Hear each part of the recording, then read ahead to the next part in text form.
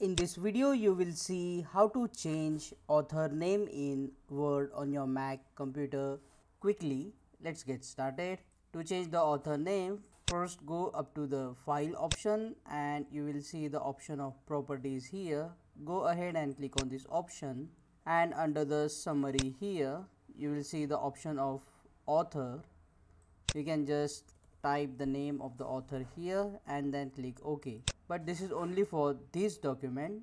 If you want to change the author name for all the documents, then go up to Word Preferences and you will see this option of user information. Click on it. Under the name, type what you want and check this option. Always use this name regardless of how I am signing to the office, and then just go back and close it. Now check out these useful videos shown on screen to know more about Microsoft Word quickly.